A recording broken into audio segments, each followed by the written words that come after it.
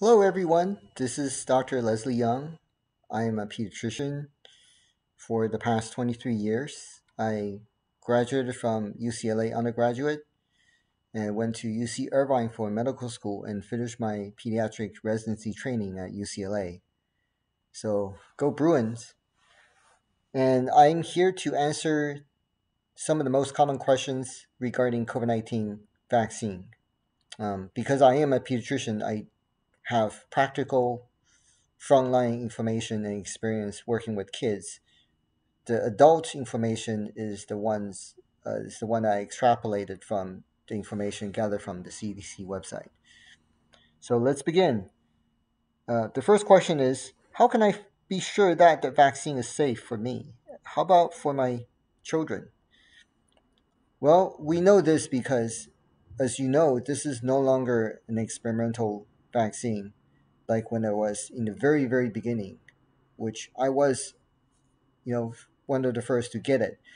But even though I got it at I was December 19, 2020, there were already about 40,000 people who volunteered to get the vaccine first, and many of those people who volunteered to be the human subject of the vaccine, they were my colleagues, and even some of my colleagues' children. They volunteered to be first in line to get the vaccine just because they have so much confidence in the safety profile and efficacy of the vaccine. In fact, some of my colleagues in the very, very early days, they volunteered their children intentionally because they want to protect their children as soon as possible. As you may remember, it took a long time before the vaccine was available for children. Second question is, I hear that the vaccines has side effects, and how bad are the side effects and how common are the side effects? I would say that if you say the side effects, it just means any adverse reaction, any unwanted effect from the vaccine is considered a side effect. So anything that's unpleasant, including a sore arm, a swollen arm, redness on the arm, those are side effects, and those are the most common ones. I would say those happen um, in the majority of the times, which means they happen more than half the people who get the vaccine. I would say, based on my clinical experience, I would say older children, teenagers, they tend to get a higher dose of the vaccine because of their age. Um, Probably about 80% of them will experience some sort of sore arm for about 2 days. And most of the time, that's the extent of all side effects. Some people, which probably going from the order of 20 to 40% of people, they may get some fever, some headache, and being more tired than usual. And most of those effects will wear off after the initial 24 hours after vaccination. So you say side effects in general, including very mild side effects, that's fairly common, but they're very mild, they're very localized, and they're generally very well tolerated. The third question is, how about the safety of the new bivalent uh, Omicron booster? I hear that it is barely tested. This is true. The booster is not the original booster. This is the bivalent booster, and by meaning bivalent means that the mRNA contained in these mRNA vaccines are basically the ones designed to generate the proteins that will protect you from the original COVID 19 strain, as well as the BA4 and BA5 newer strain. These are the newer variants. And so they contain both the Moderna and the Pfizer vaccine contain 50% of the original mRNA strain and 50% the mRNA that's for BA5 and BA4. I think it's about 25% BA4 and 25% BA5. So that makes up to a total of 100%. So why is it not tested and released? And I know it's not tested in human subject. Well, this is the same reason that um, this vaccine essentially works exactly the same as before. Just as every year, as you know, we need to get a set of flu vaccine year after year. It's not that, oh, 15 years ago I got my flu shot, so I'm fine now. No, because every year the circulating flu strains are different, and we try to predict what's coming based on what's happening in the other hemisphere. So we don't test the flu vaccine year after year because it's essentially the same. The way we make them the same, the way they work is the same. So another analogy is that just like when um, when you get a new version of your iPhone, right? When you get an iPhone, if your iPhone 11 did not explode in your hand and kill you, when you upgrade to iPhone 12, you don't really expect the 12 to be a ticking time bomb and explode in your face, right? Because they're very similar. When you upgrade your phone, the current modern phone from the previous generation phone is very similar. Maybe you get more megapixel in your camera, maybe you can take picture under low lighting condition, but they're just minor tweaks. And so that's the main reason why you don't need to test the Omicron bivalent specific vaccine because the way they work is exactly the same as before. And number four question, what are they putting into my body when I get vaccinated? Some people on social media say that it is a live virus vaccine, which is actually true. So, way in the beginning, this is a vaccine that nobody really talks too much about anymore. They probably got the biggest publicity when it started causing um, blood clots and stroke in young women getting the vaccine. This is, of course, the Johnson Janssen vaccine. Johnson, the company, the vaccine itself is called the Janssen. So this vaccine is made in a very interesting mechanism. Basically, they do use a live virus, not the COVID virus. This is a virus actually called the adenovirus. So the way they make it is very similar to the Greek mythology Trojan horse. Basically, they take the genetic material from COVID-19 virus and they insert it into a different virus. They will inactivate the inside mechanism of this virus that they're using as a Trojan horse, and they basically empty it out, and they put the genetic information for the COVID virus into this virus. So this virus will still be alive, and yet they're carrying a different payload. So when this live virus vaccine, the Johnson one, gets into your body, it injects the genetic material of the COVID-19 virus. So yeah, your body will see the genetic material, and they will replicate. They will make proteins, the COVID-19 spike protein to be precise, in your body. So your body's immune system will detect this new protein and react to it and prepare for a true infection. So of all the vaccine, the only vaccine that contains live virus is the Johnson one. The Moderna, Pfizer, Novavax, these vaccines do not have live virus. So specifically, the Moderna and the Pfizer vaccine, it contains the mRNA, which is the genetic information of the COVID-19 virus. Only the genetic information, not even protein. The Novavax vaccine, which was approved recently, a few months ago, it doesn't contain the genetic information of the COVID-19 vaccine virus, but it contains the protein, the spike protein of the COVID-19 virus. So these are just the inert molecule of the genetic information and the inert protein. So can they hurt you? No. Just like if you have a car that can hit you, yes, a car can be a threat to your body's health and cause injury. But if you have a stack of tires from Goodyear or Michelin, a stack of tires cannot hurt you because they're just sitting there inertly.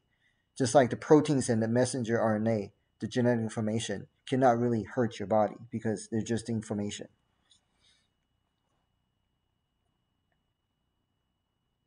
So another question is, why should I get vaccinated if breakthrough cases are so common despite vaccination?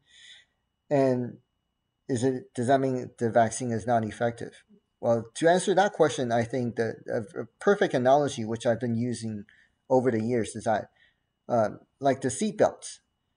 Well, we all understand if you put on your seatbelt, if you get swiped by a 16-wheeler on the freeway, you're probably not going to go walk away unscathed. Your car may get severely damaged. You might get a broken bone. But if you're wearing a seatbelt, it drastically increases the chance that you're going to be alive by after the accident. So the fact that you're injured in an accident despite wearing seatbelt, does that mean the seatbelt is ineffective? No, because the seatbelt most likely saved your life from greater bodily harm, and the seatbelt has done its job. Same thing goes with airbags, right? Why do we bother with airbags if the airbags can actually come out with such powerful force? It can actually scrape your face. It can, shoot projectile. As you probably know, babies you should not put in the front seat because when the airbag is deployed, it can push the car seat backward and injure the baby. So I mean, just like vaccination has side effects, wearing a seatbelt and using airbags in a car can have side effects too. But we take those side effects knowingly because we know that the way these mechanisms, these tools can protect you from serious injuries, the benefit far outweighs the risk of having side effects from using these tools.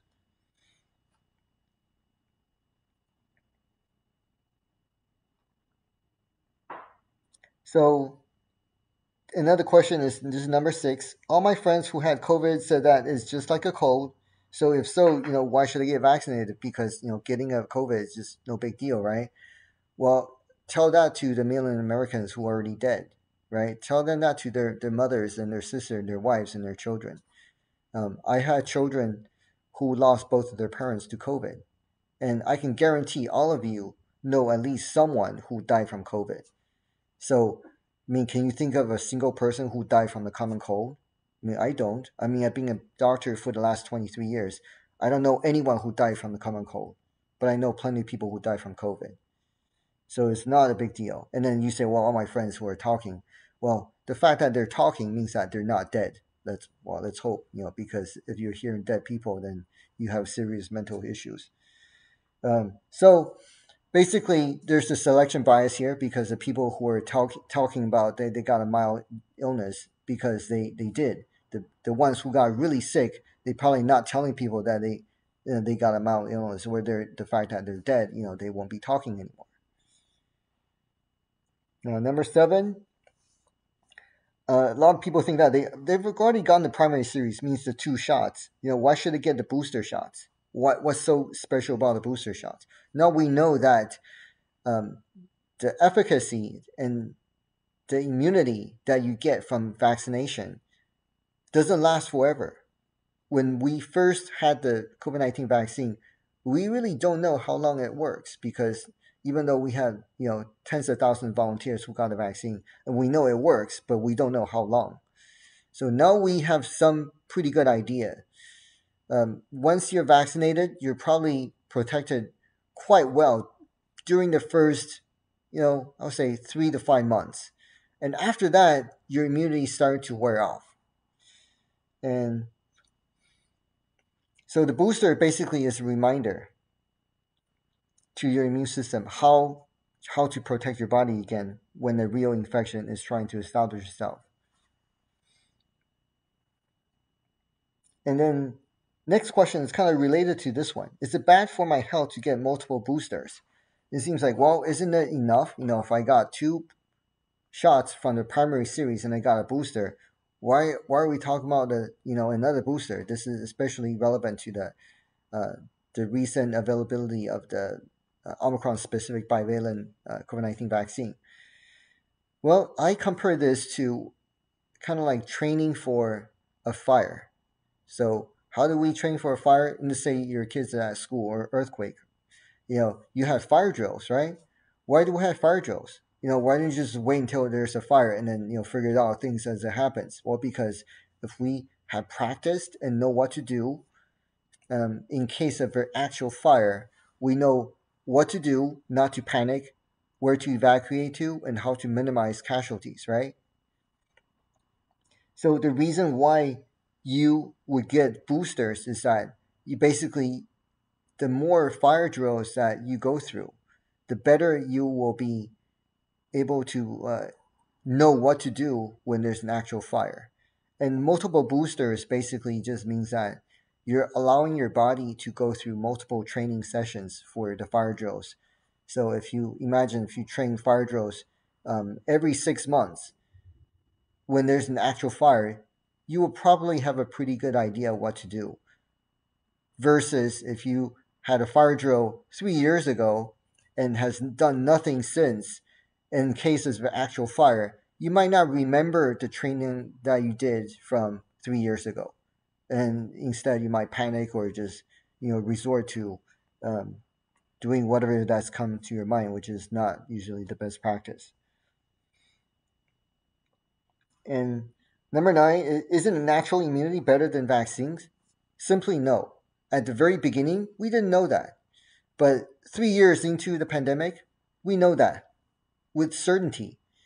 If you have contracted the COVID 19 and gotten sick, you are immune for about 2 months.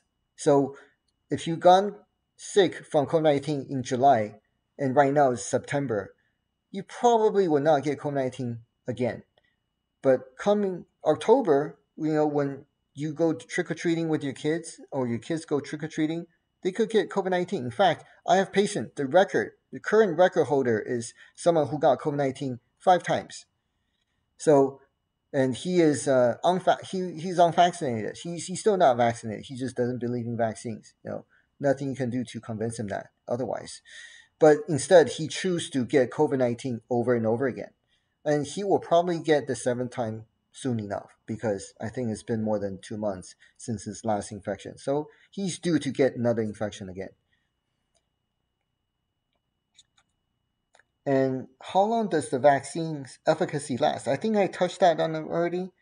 And then how often do you need to get booster? This is actually really, it's a really hard question to answer because the efficacy of the vaccine doesn't depend on just the vaccine itself. It depends on how your body's immunity react to the vaccine. Just kind of like if you imagine how effective is a fire drill. Well, if you in a classroom, of kids, some kids are probably going to learn the fire drill very quickly because they pay attention, they're conscientious, they're naturally very anxious, so they want to be prepared, so they will follow the fire drill, take it very seriously. And then there are other kids who are just like, whatever, just I'm glad I don't have to sit in this classroom, but they're just, picking the nose during the fire drill, not really paying attention to what's going on. Are they going to benefit as much from the fire drill as the kids who are conscientious? Of course not. So somebody's immune system may pay a lot of attention when the vaccine is injecting to their body, so they know they practice, they take the drill very seriously, so they mount a very good immunity against potential future infection. And other people's immune system might not be so proactive. And how often do you get boosted? We don't know. Some people probably need to get boosted pretty often because their body didn't react so strongly to the initial primary series or the boosters, subsequent boosters. Um, but right now, in general, I would say it's probably fair after about 6 months, your immunity will start to trend down. With the Omicron specific bivalent vaccine, which works a lot better than the original vaccine, is the immunity going to last a lot longer because the vaccine actually is targeted specifically to the BA4 and BA5 variants? Most likely. How long is it going to last? Is it going to last 10 years? Probably not 10 years. Is it going to last a year? Possible. We don't know because this is relatively new and we're still learning. But one thing for sure is that we know the bivalent Omicron specific vaccine is going to work better than previous versions. And that's why, just a brief thing on the recommendation, which you can also see on the CDC website. So who will qualify for the new Omicron-specific bivalent booster vaccine? Basically, anyone over the age of 12, if it has been more than 2 months since its last dose of the vaccine, whether it's the primary series or subsequent booster, you qualify for the vaccine. And for kids 12 to 17, the only bivalent booster that these kids qualify for is the Pfizer one. The Moderna has not been approved for children. You can get the Moderna bivalent Omicron specific vaccine booster if you're over the age of 18. And for those children who are uh, between the age of 5 and 12, they actually are not yet eligible to get the bivalent Omicron specific booster, simply because FDA hasn't approved it. I anticipate that FDA will be approving it soon because it just makes sense. And one last thing is, if you haven't finished your primary series, which means if you have not gotten 2 doses of the vaccine against COVID 19, you do not qualify for the bivalent Omicron specific booster. Yeah, you have to finish your primary series in order to qualify for the bivalent vaccine. All right, I think it's just gone over 20 minutes, so I think I talked enough. Um, I hope that's been helpful and useful and practical. And protect your family. Stay safe. Bye bye.